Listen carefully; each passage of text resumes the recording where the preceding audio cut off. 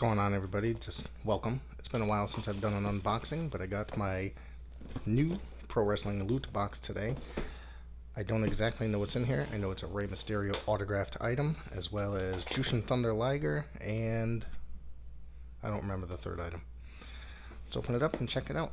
I think the Rey Mysterio autographed item might be the price of this altogether.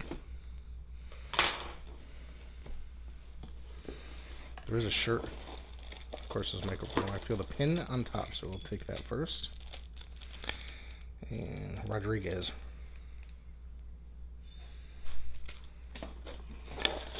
And, oh, Kamala was the other one, and I feel like this might be it. A figure? A hat, maybe? Oh, it's a mask. Interesting.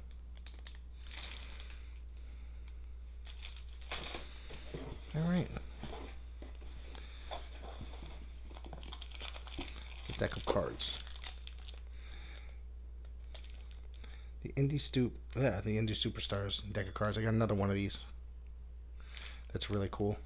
It's Trey Miguel on the front card. Alright, so I got the shirt and the autograph next. Let's save the autograph for last. So, I'm leaving this as maybe the Jushin Liger item, the shirt. Let's see.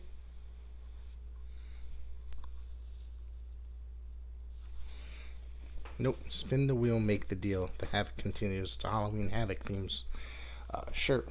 Interesting. Alright. Let's find out what else is in here. It's the autograph. Oh, I see the Liger item.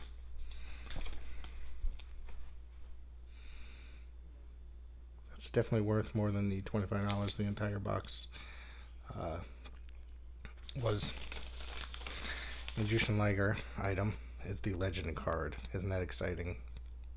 Hype it up for Jushin Thunder Liger and just one trading card in the back of the thing. Alright. Like I said, this was worth the price of the entire box. I do like the shirt. It is kind of cool. Growing up, the Kamala mask, I have no idea what I'm going to do with. So, anyways, folks, take care.